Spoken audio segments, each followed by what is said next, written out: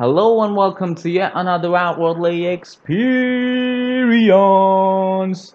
Okay, so in the previous video we learned how to create commands for ourselves.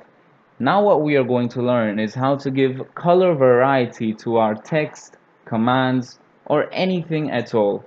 So first thing, what we are going to do is we are going to create a module for our colors. So right click on your project, click on add, and then new folder. We're going to call this folder utils because all of the utility files are going to be present in this folder. We're going to add a new class in it, and we are going to call this class as colors.cs.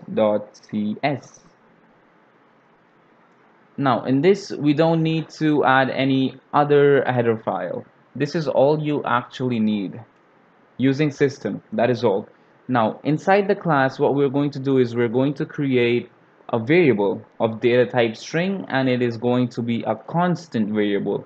What does constant mean? Basically you cannot change the value for the variable in any part of the code anymore. Once it is defined, once it is initialized, you cannot change the value.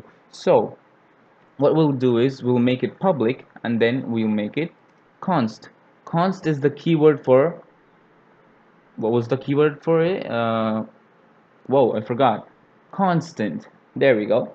Then the data type. So data type is going to be string, and the identifier for the variable, which is going to be, let's say I'll make two. One is going to be white and one is going to be cyan.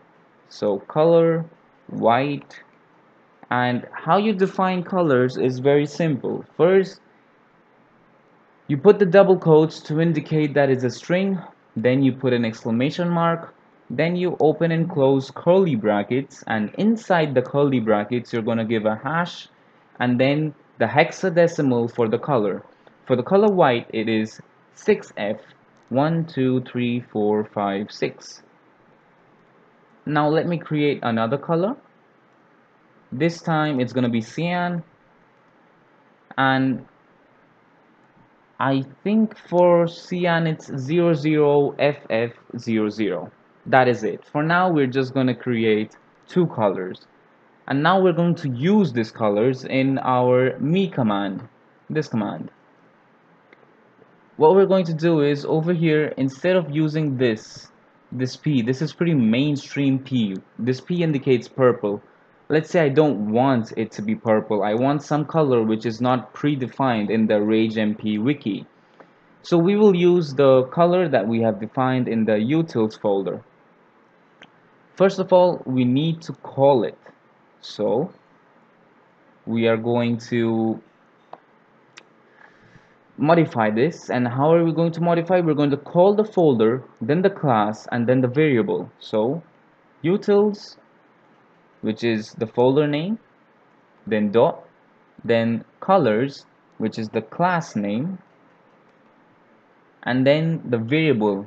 We have two variables, one is cyan, one is white, so I'll take cyan, and that is it. Now when you try to use me, instead of showing that purple, ridiculous purple color, it's gonna show this color. Let me show it to you. Give me one moment. Let the console pop up. There we go. Now let my client connect to the server. Hold 1 second. And there we have it.